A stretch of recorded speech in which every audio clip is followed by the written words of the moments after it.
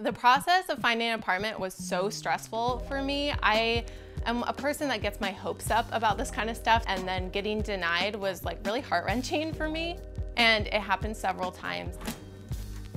Hi, welcome to my apartment in Portland, Oregon.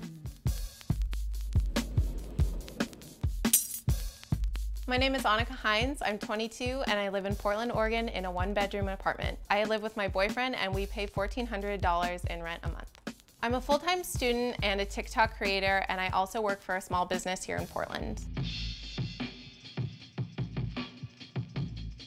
My boyfriend and I split the rent down the middle and any other fees of the apartment. My apartment provides parking, which is so helpful here in Portland, so I'm really thankful to have a parking spot included, as well as trash and utilities are all included in my rent. Even though I prioritize decor, I am very thrifty with my decor. So most of my decor is either from thrift stores or found on the side of the street. I really wanted my space to feel very fun and youthful, and as a kid I always dreamt of having like a hammock and hanging chairs and stuff in my place when I got older, and I always kind of wondered why adults didn't. I'm really lucky that my boyfriend doesn't really care about decoration. All he brought to the table here was like a TV and his computer, and I got to kind of run wild with the decor. I tried to paint our kitchen a baby pink once, and he said, "Can we do another color?" And so it's still white right now. We're in that debate. I think this rent for this apartment and the amount of space that we have is a great deal for Portland, especially in this location.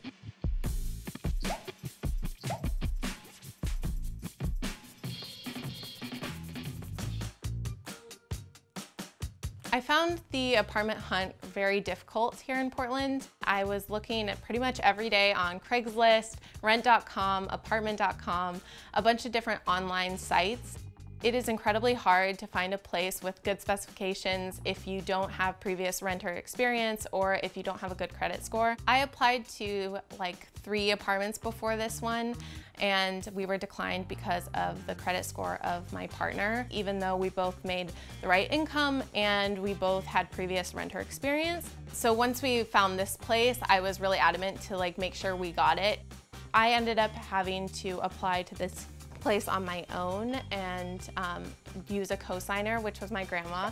The reason I had a cosigner is because I do not make 4 times this rent, and it's very rare to find anybody who does and is living in a one-bedroom apartment in Portland. Like, they'd be living in probably a bigger place. So the only way I was able to get this place was with the help of my family.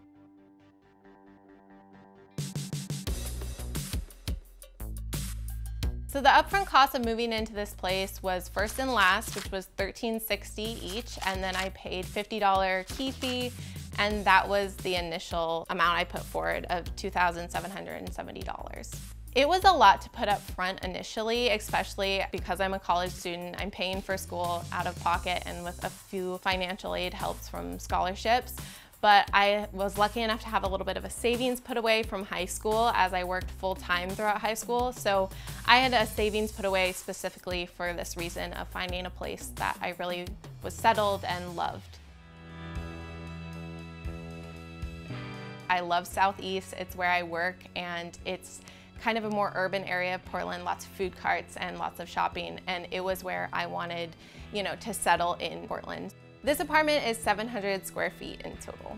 I feel like this apartment size is perfect for us now. We do have 2 cats, so we're starting to outgrow it, I think, with them. But I think a 1-bedroom in Portland at this size is perfect for 2 people.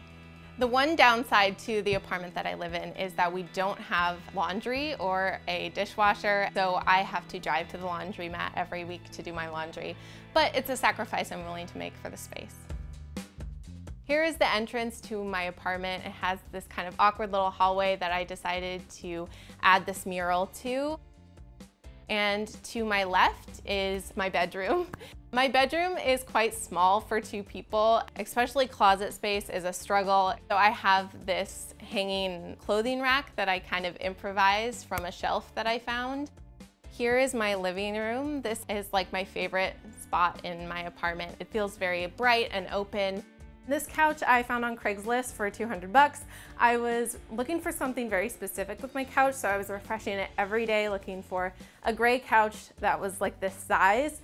And one day it just popped up and it's been perfect for us ever since.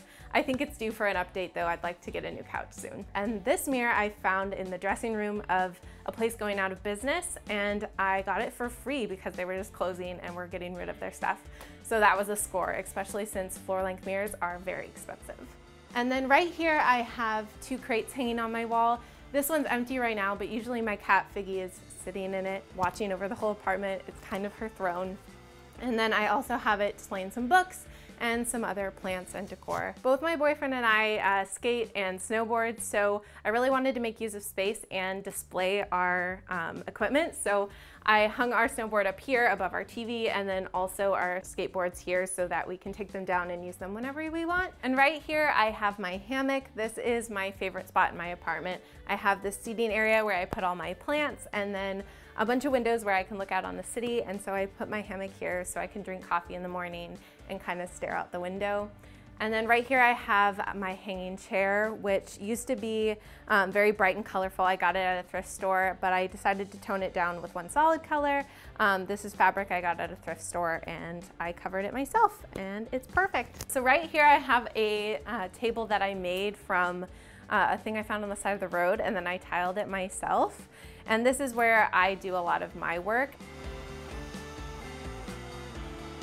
And then we also have this desk behind me, and this is where my boyfriend spends most of his time playing video games and doing his work.